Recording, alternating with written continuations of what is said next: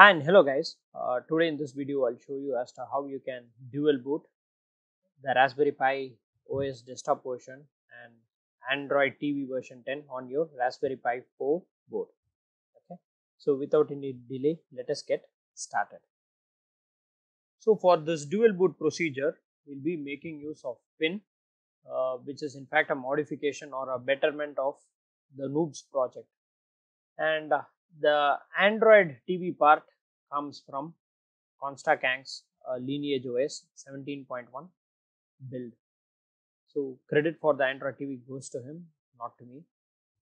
So creating a dual bootable image is a very convoluted process. Creation of a dual bootable image is pretty lengthy and convoluted.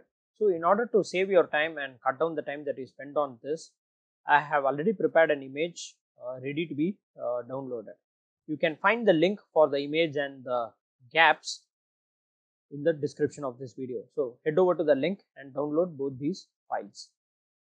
So once you have downloaded both the files, right click on the RAR file and choose extract here.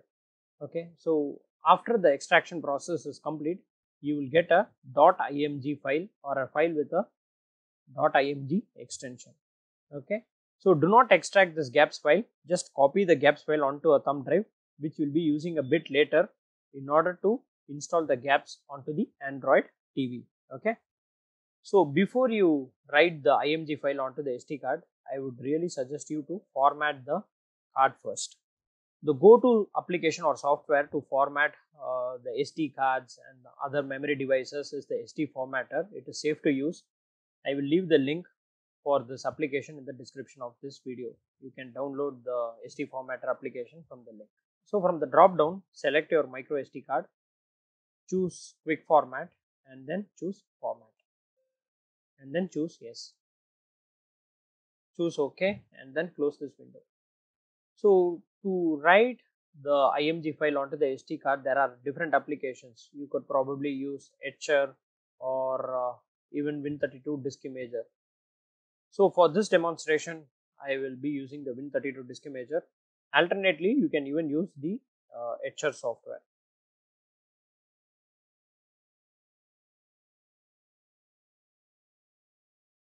Paste the path to the directory where you have the img file over here, and then right click and choose rename, copy the image name and then add a forward slash and then paste it over here. Alternately, you can just click on this folder, browse to the folder where you have the img file and then you can select the img file as well. That is also, you can follow, you can use that method also to get the path to the img file.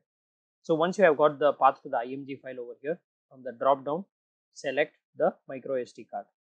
See, if you have multiple storage devices connected, make sure to select the right device, otherwise all your data will be wiped out and I don't think you can retrieve the data in some cases.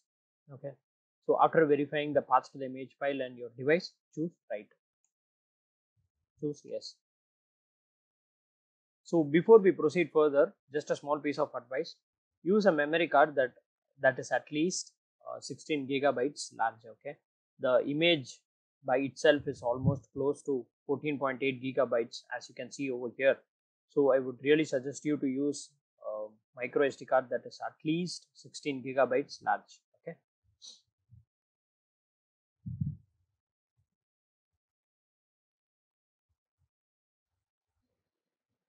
After successfully writing the image onto the SD card, you will get a write successful message. Click on OK, and at this point you can eject the micro SD card from your computer, insert it onto the Pi and then boot the Pi. Okay, so now as you can see, the Pi is booting up. Upon successful boot of the Pi, you will get a pop-up menu, and this will have the two options to select or switch between the two operating systems. Pretty straightforward. All the installation part, everything has been taken care of already. So at this point, let me proceed and show you as to how we can install the gaps on the Android TV build. Select the image and then choose boot.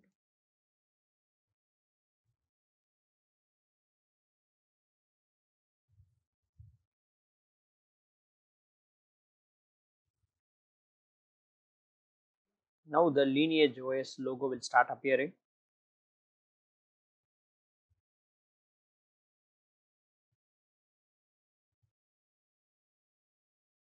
When it says it's searching for some accessories, press F2 on your keyboard. That is the back button.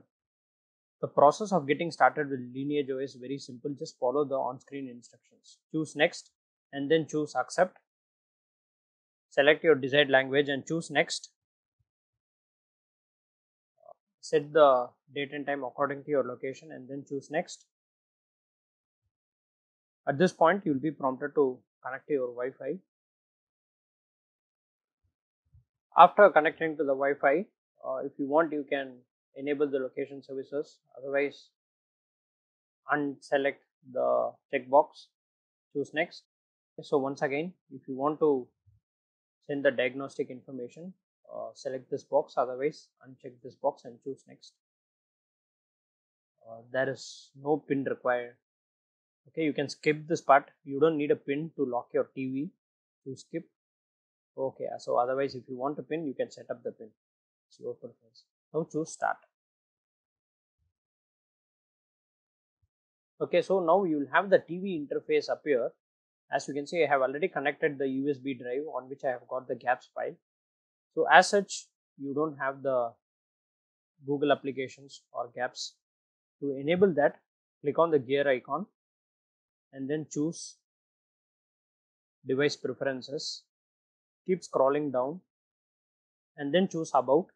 Scroll down until you get to the option that says build. Keep clicking on the build until it says that you have enabled the developer settings. Press F2, that is go back, and then select the developer options. Under the developer options, I would suggest you to enable the root access. Choose OK, and then make sure to select the advanced reboot option. Okay, so that part is done. Press F2, F2, F2 until you are out onto the main screen. In order to reboot your Pi, click on the gear icon, select device preferences, and then choose about, and then select restart. At this point, you will have multiple options appear before your screen.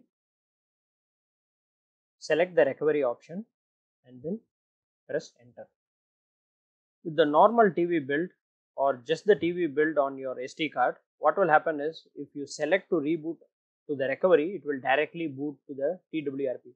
Since we have got this dual boot enabled, it will again boot to the pin menu, and over here you need to select the Android TV option.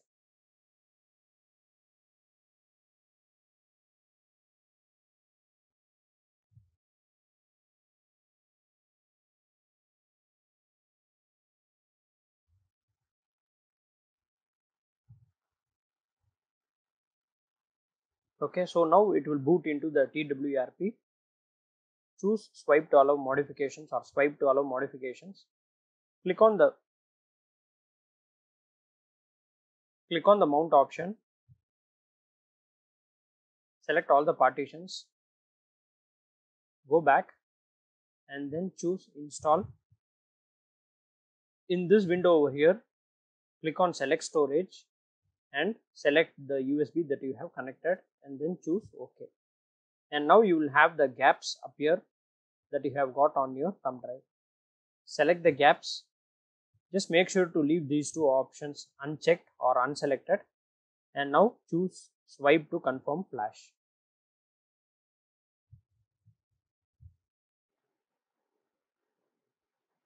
Okay, so once the gaps installation is successful, choose to wipe Dalvik, swipe to wipe. Now the Dalvik partition is wiped completely. Choose reboot system.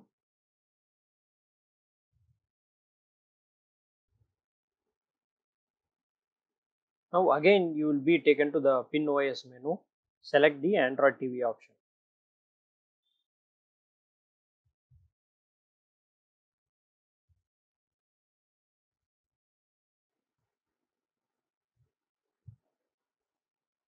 Once again, now you should get the Lineage OS logo.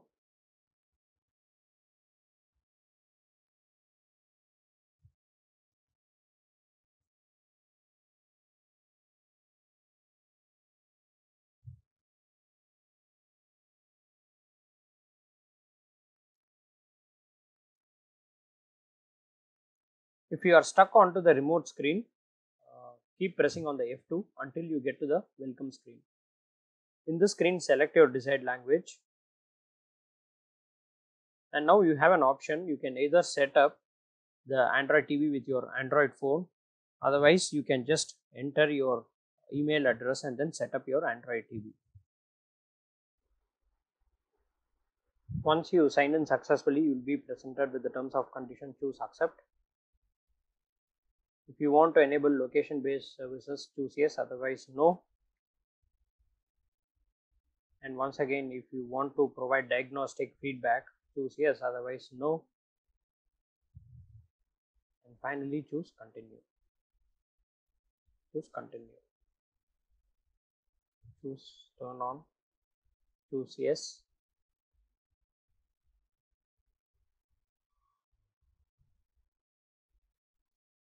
YouTube. Okay, so now once the Pi boots, you should see the YouTube app over here. If you go into the apps, you will have the other Google applications as well. Okay, I have already made a video on this build, so I'm not going to go deep into the build testing and all. So this is the procedure to install the gaps. Okay, so let us quickly head back over to the pin boot option and let us try booting into the Raspberry Pi OS. Okay, so now we are back to the pin boot option menu or pin boot menu. Let us quickly try booting the Raspberry Pi OS.